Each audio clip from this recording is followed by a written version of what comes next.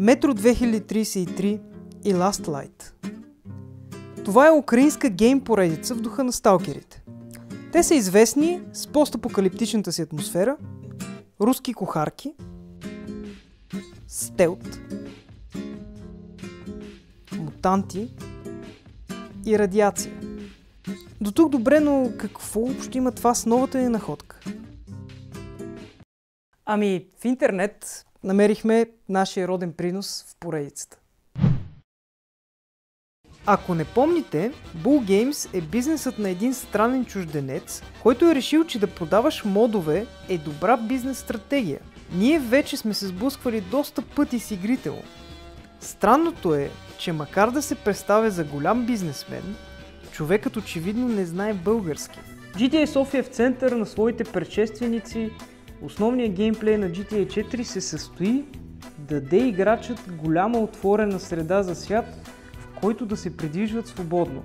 След последния ни епизод за GTA София в център, компанията Bulgames затри всички улики за съществуването си и ние мислихме, че повече никога няма да чуем за нея. Наскоро обаче компанията се завърна, ребрандирана и то с нова мега игра.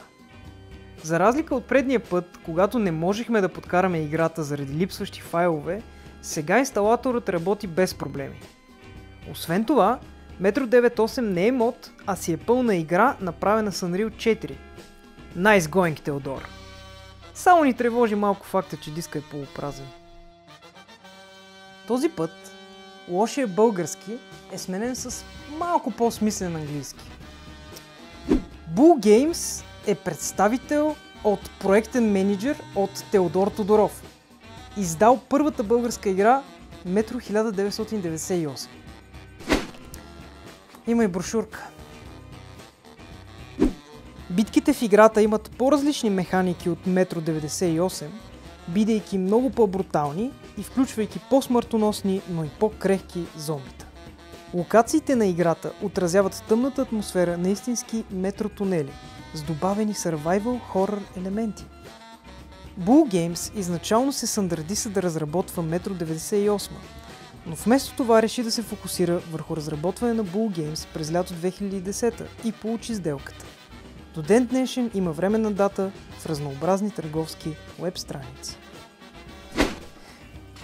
Да видим за какво става дума. Предисторията е супер мързелива и започва с директен превод на Уикипедия. Няма никакво споменаване на зомбита и лупва едно и също. Oh my God! Look, oh my God! Look, oh my God! Look. И от самото начало проблемите са на лице. Тока спира,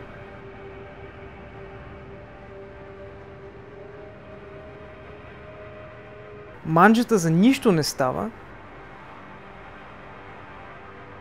и хората са душевно мъртви.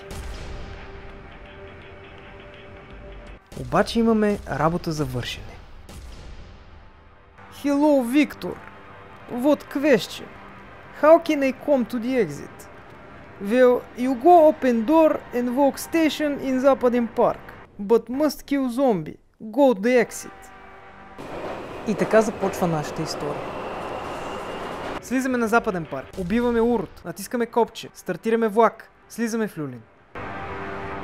Убиваме уроди, натискаме копче, стартираме влак, слизаме в сливница.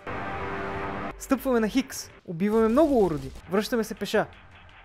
Строго забранено и изключително опасно е слизането на коловозите, както и да се пресичат те с цел преминаване на другия перон на станциите. Взимаме нова мисия, качваме се за Сердика. Край.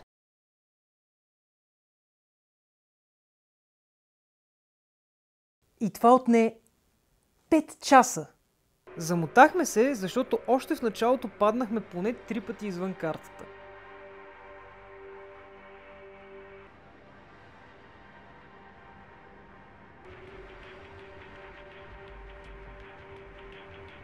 Напускането на картата, между другото, е повтарящ се мотив в творчеството на Теодор Тодоров. Колкото и страшен да изглежда този сблъсък, всъщност тези мутанти умират сами. Играта ни прави свидетели на геноцид на един изчезващ обречен вид.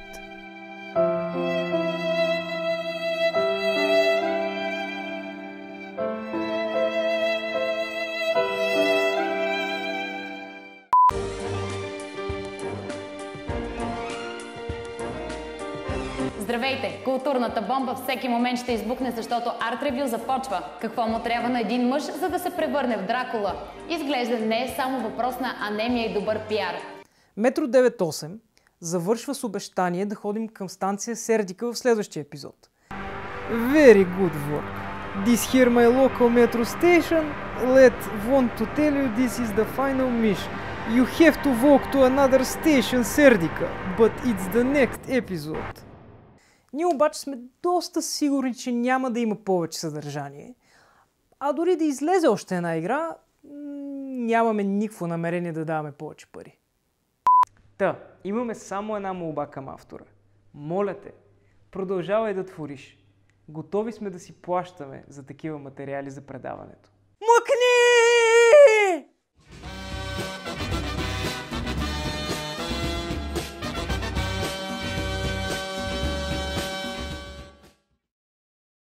Защо има багета на седалката?